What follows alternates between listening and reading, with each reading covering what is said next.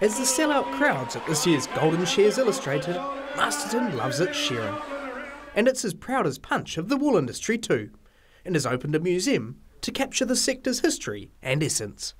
Masterton's National Woolshed Museum trustee and retired shearing contractor Scotty says the museum has been run by volunteers for the past 7 years, since two farmers donated their wool I've been sheds. here since day one on a museum.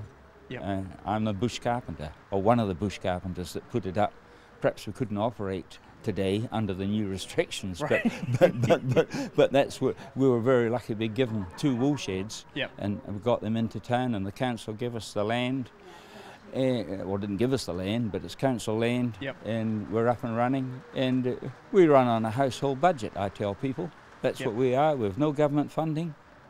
From day one, we haven't had government funding. Appropriately insulated with wool, the museum doubles as the HQ for the Golden Shears and runs educational tours for school groups, tourists and locals alike. People come here and they haven't touched a sheep or seen a sheep. They might have seen one in a zoo in Japan.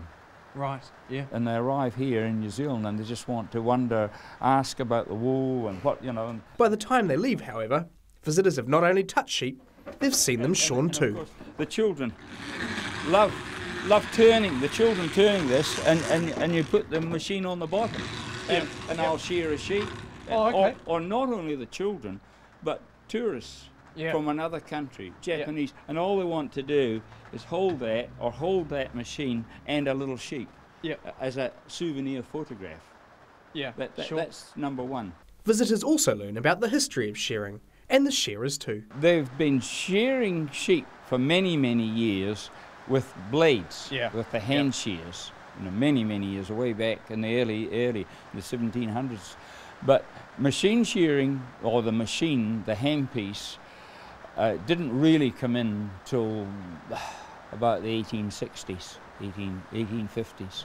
But the museum also doubles as a home for Masterton's Spinners and Weavers Club.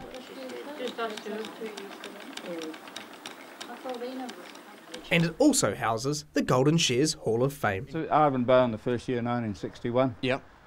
Of course, David Fagan leads it a little bit. Yep. Many wins. Yep.